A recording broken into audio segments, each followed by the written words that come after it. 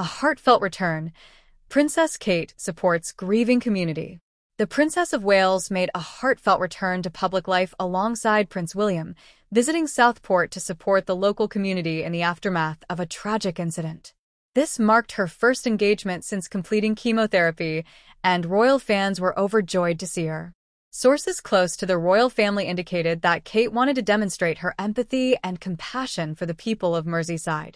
The couple met privately with the families of 3 young girls, BB King, 6, Elsie Stankham, 7, and Alice de Silva Aguiar, 9, who lost their lives in a tragic stabbing during a Taylor Swift-themed dance class on July 29.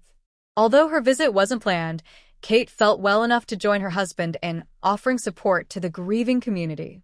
Fans took to social media to express their happiness at her return, with one user commenting, "Great to see her out and smiling, wishing her continued health."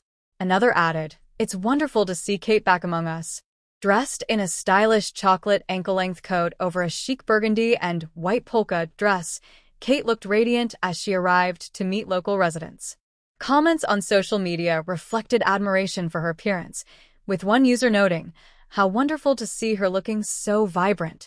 Following their visit, the Prince and Princess of Wales shared a poignant message on social media, stating, "We continue to stand with everyone in Southport. Meeting the community today has been a powerful reminder of the importance of supporting one another in the wake of unimaginable tragedy." Phil Garrigan, Chief Fire Officer for Merseyside Fire and Rescue Service, praised Kate's emotional response during the visit. He revealed that she was so moved by the stories shared that she returned to hug the emergency responders, recognizing the emotional toll the incident had taken on them.